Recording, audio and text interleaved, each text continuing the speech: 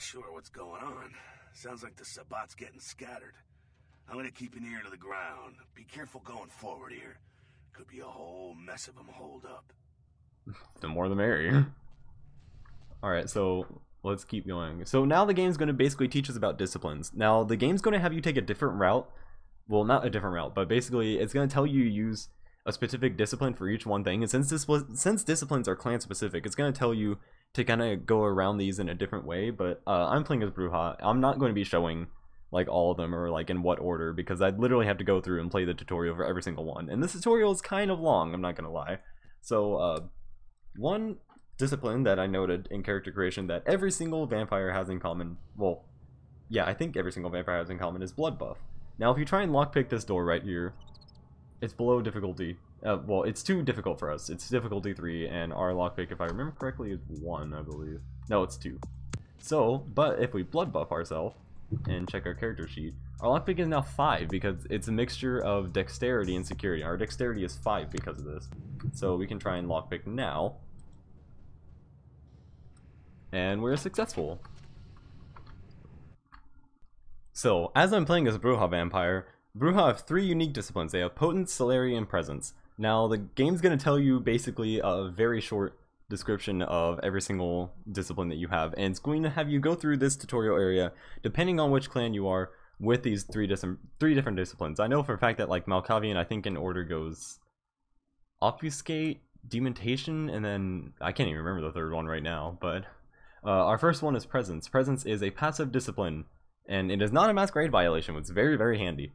And also, the game's going to say, if you look at right next to the blood buff in the bottom right, you'll see a little gray bar on the side. That's going to tell you how long your disciplines last.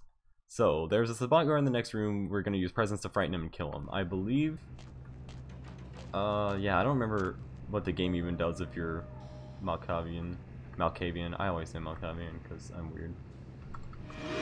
So we're gonna have to use Presence, and yeah, we're like not even doing a lot of damage with our melee weapon. But he's dead, so I'm actually going to, real quick, just equip Fist, because I think we're actually gonna do more damage that way. So hey Jack. I think they're cleared out. No need to go stirring up the hornet's nest till we know the score, though. Head through here. You'll come to an elevator around the way. Alright, I'll meet you over Meet there. you there. Don't let them catch you. No problem. If I'm not there in 10 minutes, call the president. Oh, this game's writing. This game's writing is just so unbelievably good. Alright, so the next discipline that the game wants us to use is Potence. It is super strength. It's not a Masquerade violation, which is kind of interesting. I guess using it to violate the Masquerade would be one, but just by itself, not a Masquerade violation. We're going to use Potence to kill vampire right here. It's more effective when using a melee weapon, I believe, which, you know, really useful. That I just went and equipped my fist, but yeah, I believe it's I actually am not quite sure why, but we're just gonna whack him with the tire iron a bit. I don't think the game actually requires you to use your tire iron right here. I think it's just like, oh hey, you probably should use it. Yeah, it gives you +1 in strength, so that's probably why. Which, that's not really that overwhelming, but we also only have Potence level 1. So, Celerity! Anyone who's played this game knows how absolutely amazing Celerity is. Celerity is a passive or time-based discipline. Use of Celerity is levels 2 through 5 is a Masquerade violation. Celerity level 1 is not. It is super speed. You can do a whole lot of things with Celerity in this game. So we're going to use Celerity to kill this Sabbat guard by activating. Now let's run up and whack him. Now, we're actually moving a lot faster than he is, and I actually accidentally double tapped it. But, yeah, basically we're just like absolutely super speeded right now, and a lot of people are not going to be able to catch up to how fast we are. That's going to be extremely useful in combat later. And you can see how slow the door is moving. So one other kind of unique feature of this game, you don't really see this in a lot of other games, but it's kind of really cool. You can pick up an object and throw it, and you can actually use this to distract people. Like, there's a Sabbat vampire right here. So we're going to pick up this and throw it. He's gonna go, huh? Wait, what? Alright, he didn't go for it. Hey dude, go.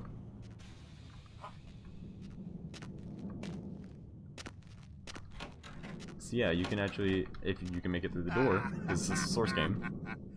Fucking humans. Gangbangers protecting their turf. Oh, man. I'm here thinking it's Sabat moving up in here. It's the fucking locals about to take one for the hood. Jack, you might want to be a little quiet. There's kind of a vampire, like, literally right behind us, and you kind of told me, well, the game kind of told me to be quiet and, like, sneak past him, so, what do we do about these gangbangers? They probably seen too much. Here, take this 38. Fucking pea shooter, but a few shots and it'll take down a human.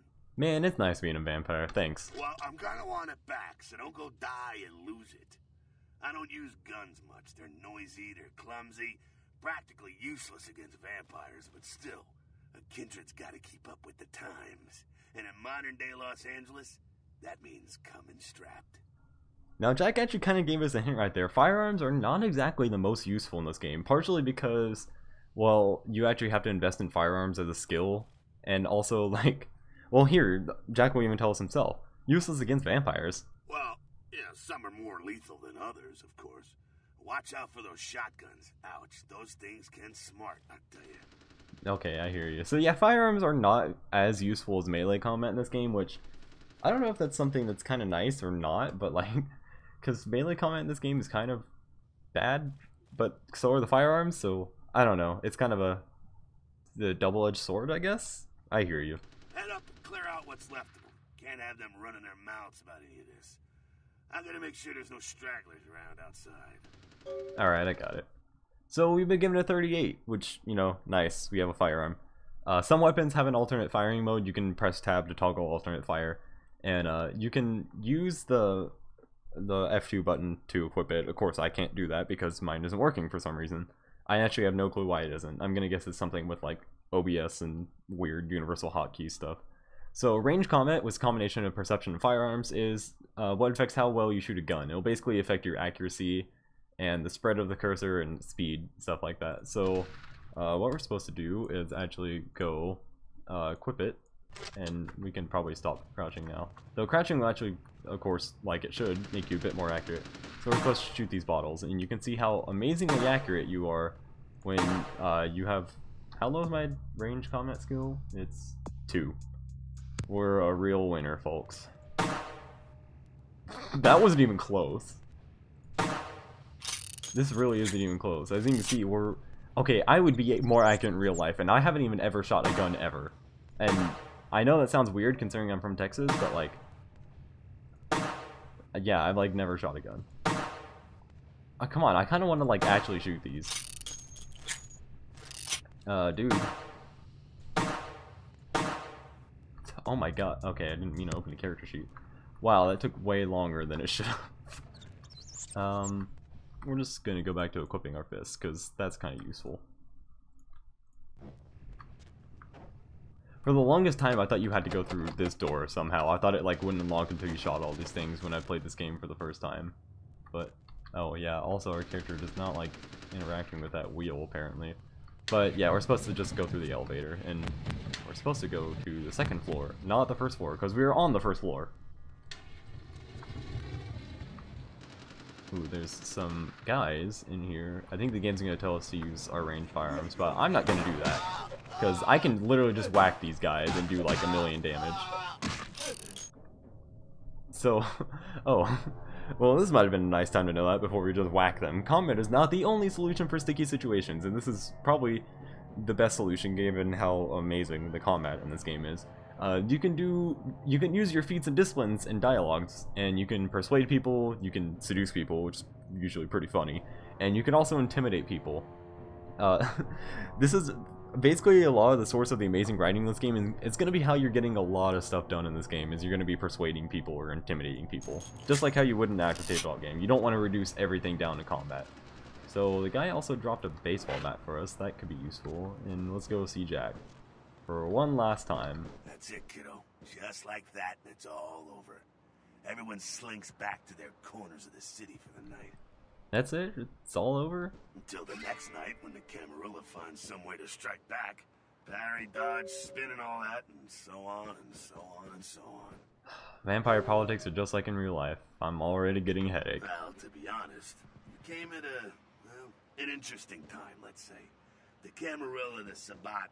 Now, in LA, these are the new kids on the block. There's already plenty of Kindred had stakes down in California long before them. Now, we got every ancient Kindred rivalry playing out all over the city. A lot of tension out there. A lot of fear. A lot of jittery, high-strung predators clinging to their little pieces of eternity. Just like real life politics. Oh, boy. I think they're looking for you outside. Guess you got a cab to catch. Was hoping to fill you in on a little bit more, but hell, you'll figure it all out. Thanks, Jack. If you make it back, stop in at the last round. It's this bar downtown here. I'll fill you in on the politics. Now that's the stuff that'll kill you. Good luck. Oh, I love you, Jack. So, we've received 2 experience points if you saw that little note at the top of the screen and also the little sound that made the ring. That's probably the worst imitation of that sound ever. So by going to the character sheet, we can spend our experience. Now 2 experience points is not enough to do anything. I believe the lowest cost is 3 for everything. Yeah, these are all 3. I believe it's 3 basically to increase abilities to either 1 or 2. And beyond that, I believe it's different costs for everything in the game. I don't really remember. But yeah, we have 2 experience. It's not going to be useful right now, but you know, it could be kind of nice later. Hello, LA. You're up way past. And that's it for the tutorial in this game. And I'm going to turn off this stupid radio because it's annoying. That's it for the tutorial of this game. We're in our little haven in Santa Monica. And we get this amazing 2004 view out of our window. Now I think that's going to be all for this part. So, join us back here next time in Vampire the Masquerade Bloodlines as we go and meet that agent that LaCroix told us about. Mercurio, I believe was his name. And we kind of get involved in the vampire scene here in LA. That just sounds so weird to say. Anyway, thank you all for watching and peace out. Youngsters these days. Well, your funeral, kiddo. But keep a couple things in mind before you go. Now these lessons aren't just for your benefit, so listen up. First, the Masquerade. You hear a lot about this, so let me sum up real quick. Sure, you're a vampire. Great. Keep it to yourself, okay? It's easier that way, trust me. That's the Masquerade. Keeping vampire secrets secret. Easy, right? Easy peasy. Now, if you violate the Masquerade, if you run around spooking humans or whatever, you make things harder on all of us. Then all of us get pissed off and we come after you. And you end up like your sire there, staked and baked. Comprende, kiddo? Right on. Next, humanity. Being a vampire is at the end of the road. You think life was hard? Just wait. Now you're half beast, half man, and it ain't quite an easy fit. You're gonna be fighting that beast for the rest of your days every time you get into it. Whenever you kill an innocent, you feed the beast a little more, and it grows a little stronger. After a while, the beast can take over and you'll go wild and have to be put down like a rabid dog. So, you know, fight it. Don't be a homicidal maniac. That'll help with the Masquerade, too. See how it all comes together? Ain't that nice? Now, with all that said, you still have to keep your ass alive. For that, you're gonna have to feed. That little blood sound, kiddo. I imagine you're feeling that thirst right about now, huh? Get it where you can, however you can. Just remember the first 2 lessons. Don't let anyone else see you feeding. They'll flip out and cause you to break the Masquerade and cause some bigger, badder vampire to come stomp a mud hole in your ass. Also, drink, eat, but don't drain them dry. See, that's giving in to the beast. You do that and lose grip on your humanity and you lose control. There we go again. It all fits together. Evil. Can you dig it? Righteous. Now, ship off like a good little soldier. If you pull this off, come downtown to the last round and I'll tell you how jacked this whole situation is. Until then, good luck. Or maybe I should just say, nice knowing you, kiddo.